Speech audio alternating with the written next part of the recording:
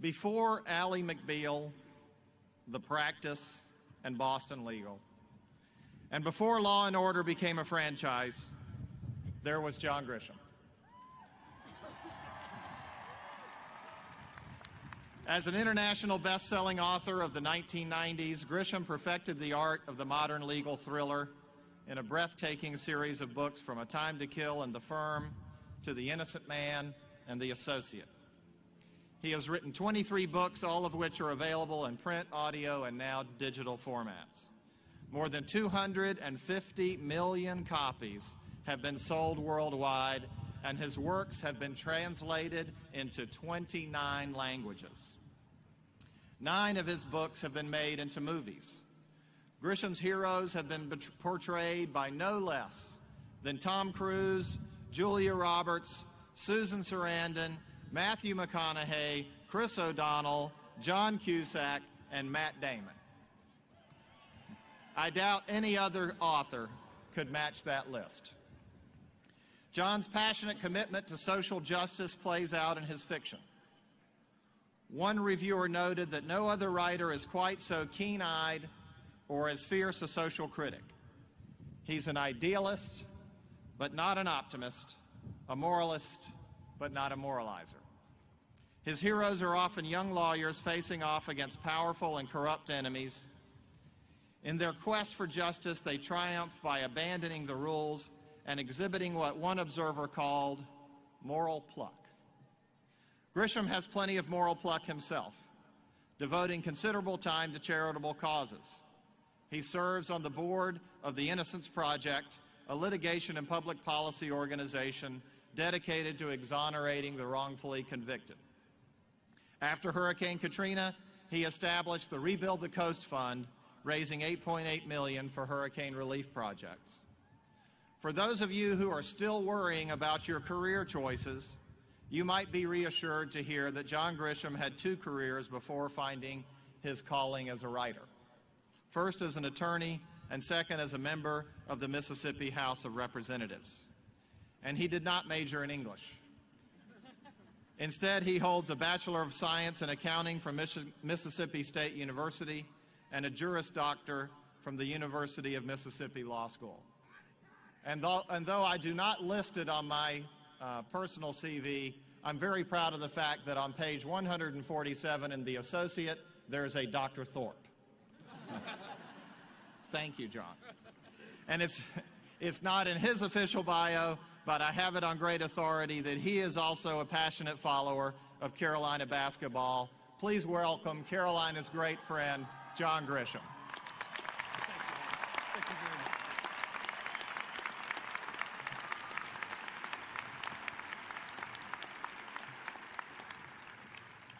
Thank you, Holden Thorpe. Thanks to you and the university, to the Board of Trustees, the faculty, and the graduates for the invitation to be here. I'm honored to address the class of 2010. To the graduates, congratulations upon this day. Your hard work and perseverance have brought you to this milestone, and you are to be commended. Your families and friends are here, and they are very proud. Make this day last as long as possible. Take lots of pictures, give lots of smiles and hugs. Savor it. It is truly unique. I have been here before. 2 years ago, I was sitting out there as a proud parent watching my daughter graduate from UNC. That day was not quite as pretty as today. The weather looked bad. The forecast was dreadful. The skies were dark and threatening. It looked bad. At the last moment, the decision was made to keep the festivities here and not move them indoors. And just as the graduates were about to march in, a tropical depression settled on Chapel Hill, and the bottom fell out. The rain began, driving, howling, cold wind, with no end in sight. James Measer was the chancellor then. Most of the crowd scattered. We were soaked. It was awful. It was wonderful. James Measer, who was also soaking wet, finally decided to just dispense with all formalities With one wave of the hand, sort of like Moses, he converted 5,000 degrees. And we got out of here.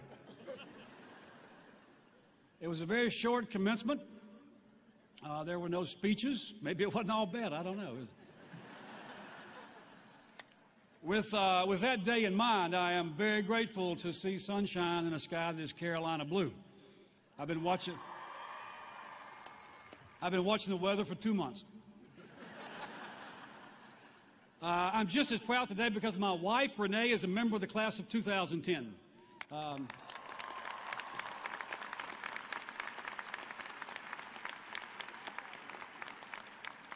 She is finishing her work for a degree in English, work that I interrupted almost 30 years ago when I convinced her to get married.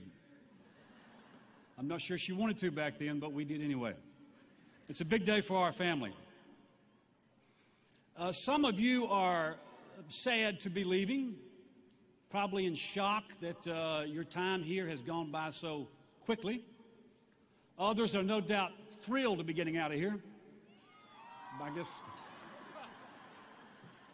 Regardless of how you feel now, your emotional attachment to this place will only deepen as the years go by, and you will find yourself drawn back time and time again.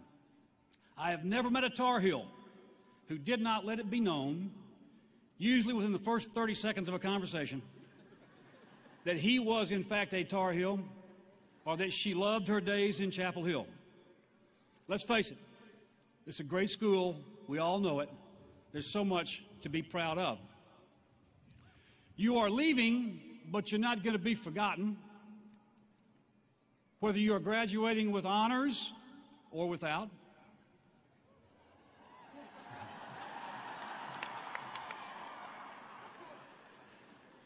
Regardless of what you studied or didn't study,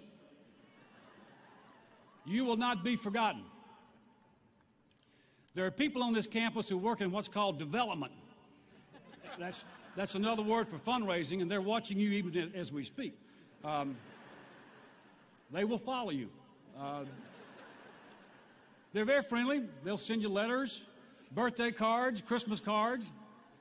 And at first you may be flattered, but you'll soon learn these cards are very expensive. They will expect cards in return. Pledge cards, commitment cards, they even take credit cards. They will follow you well into your old age. And when you die, they will expect a sizable chunk of your estate. You will not be forgotten. But don't be irritated. These are good folks, and they really, really want you to succeed. The generosity of others has played a major role in building this great institution. Those who have walked here before you have enriched your learning experience. It's important for you to give as a way of saying thanks, but also to invest in future generations. Give because others have given for you. Now, I have never written a long book, and I've never given a long speech. This one will last for 17 minutes from top to bottom. So hang on, I'm almost finished. Before I close, though, I am expected to at least try to say something significant, something you might remember for more than 24 hours. Certain things are expected in commencement speeches, and I don't want you leaving here feeling as though you didn't get your money's worth. Not that I'm getting paid, but that's no big deal. On campuses this spring across the country, commencement speakers are saying such things as, the future is yours, take control of your destiny, set your goals high, so on and so forth. These platitudes don't mean a whole lot, and I don't use them. You really don't want to hear them. Of course the future is yours. Who else would want it?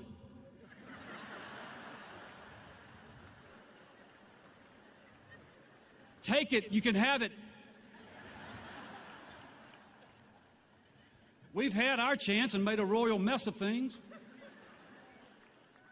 I'm sure you can do better. I expect you will. Advice is common during these speeches. Someone who has been out there comes back here and shares a few nuggets of wisdom, a few tips on how to survive and succeed. Advice is very easy to give and even easier not to follow. So I don't fool with it. You don't want to hear it. You don't need the advice. You've got the brains, the talent, and now the education. You're going to live your life the way you want to. You'll figure it out. On a couple of occasions, I have given a speech that I call the top 10 reasons you should stay in college until you are 30 years old.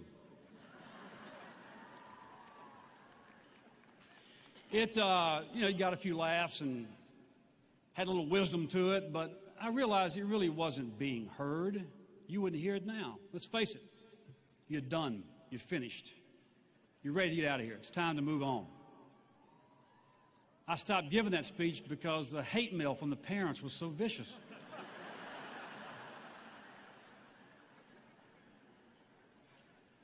Actually, I do have one piece of advice. I guess sometimes we just can't help ourselves. Call home at least once a week. See?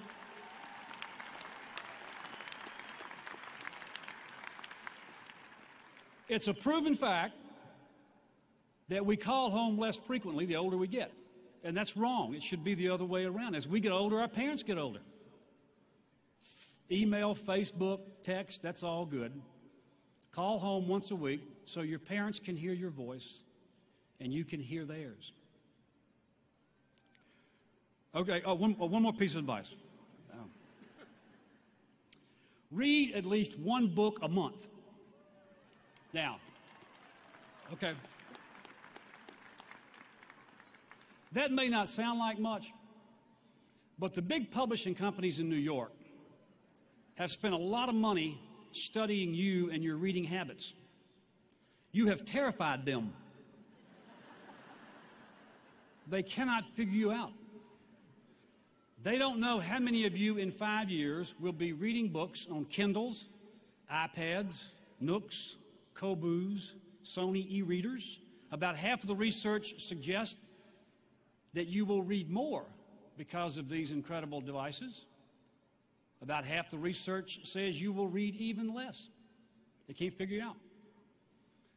As far as I'm concerned, I don't care if it's a hardback, paperback, e-book, or library book.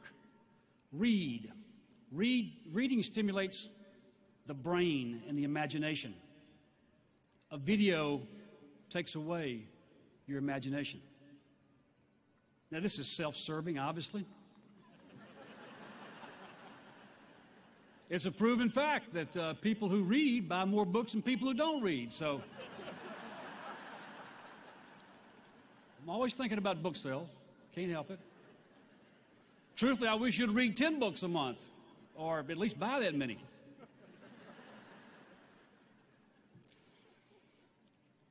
The most difficult part of writing a book is not devising a plot which will captivate the reader. It is not developing characters the reader will have strong feelings for or against.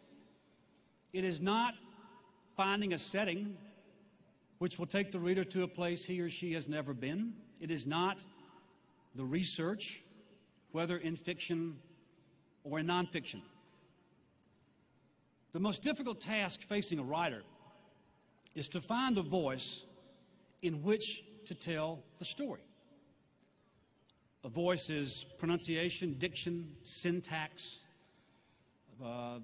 dialogue, plot, character, the ABCs of writing. But a writer's voice is much more. A writer's voice is the tone, the mood, the point of view, the consciousness, the sense of credibility. I have never thought of writing as hard work, but I have worked hard to find a voice. All writers do. Sometimes we are successful, often we are not. But long before the last chapter is finished, and often before the first chapter is started, we search and search to find a voice. Students of creative writing are constantly urged, find a voice in which to tell the story. And to do this, they are taught to try different techniques, different narrations, different points of view, all in an effort to find the voice. When a writer finds a voice, the words flow freely, the sentences become paragraphs and pages and chapters, and the story is told. The writer is heard, and the reader is rewarded. In this respect, writing is a lot like life itself. In life, a voice is much more than the sound we make when we talk. Infants and preschoolers have voices and can make a lot of noise. But a voice is more than sound. The voice of change, the voice of compassion, the voice of the future, the voice of his generation, the voice of her people. We hear this all the time. Voices, not words.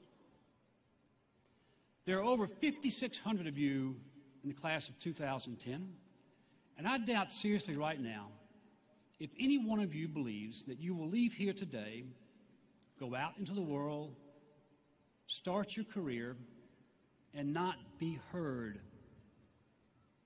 Isn't that one of our greatest fears? We will not be heard. No one will listen to us. When we are ready to lead, there's no one to follow. But to be heard, you must find a voice. For your ideas to be accepted, for your arguments to be believed, for your work to be admired, you must find a voice. A voice has three essential elements. The first is clarity. When I was in high school, I discovered the novels of John Steinbeck. He was and is my favorite writer. The Grapes of Wrath is a book I've read more than all others. I admire his talent for telling a story, his compassion for the underdog, but what I really admire is his ability to write so clearly. His sentences are often rich in detail and complex, but they flow with a clarity that I still envy. His characters are flawed and tragic, often complicated, but you understand them because they have been so clearly presented. In life, we tend to ignore those who talk in circles, saying much but saying nothing. We listen to and follow those whose words and ideas and thoughts and intentions are clear. The second element is authenticity. A few things I like better in life than getting lost in a good book written by an author who is in full command of his subject matter, either because he has lived the story or so thoroughly researched it. I read a lot of books written by other lawyers, legal thrillers as they are called. I read them because I enjoy them. Also, I have to keep an eye on the competition. I can usually tell by page 3 if the author has actually been in a fight in a courtroom or whether he simply watched too much television. In life, we tend to discredit those who claim to be what they are not. We respect those who know their subject matter. We long for and respect credibility. The third element is veracity. In the past few years, the publishing industry has been scandalized by a handful of writers who wrote very compelling stories of their real-life adventures. These were good stories. They were well written. The voices were clear and seemingly authentic. They sold for big money. They were marketed aggressively. They were reviewed favorably. And then they were exposed for being what they really were: frauds, fabrications, lies. The real-life adventures never happened. The books were pulled from the shelves. The publishers were embarrassed. Lawsuits were filed to retrieve the advances. And the writers' voices have been forever silenced. In life, finding a voice is speaking and living the truth. Each of you is an original. Each of you has a distinctive voice. When you find it, your story will be told. You will be heard. The size of your audience doesn't matter. What's important is that your audience is listening. You are lucky to have studied here, lucky and deserving. Many, many applied, and only you were chosen. You have been superbly educated, but now your time is up. You have to go. You can't stay here until you're 30. And besides, on August 21st, the freshmen will be here to replace you. One final thought. Right now, you want to be something. You have big dreams, big plans, big ideas, big ambitions. You want to be something. Don't ever forget what you want to be right now. The future has arrived. It commences now. Good luck.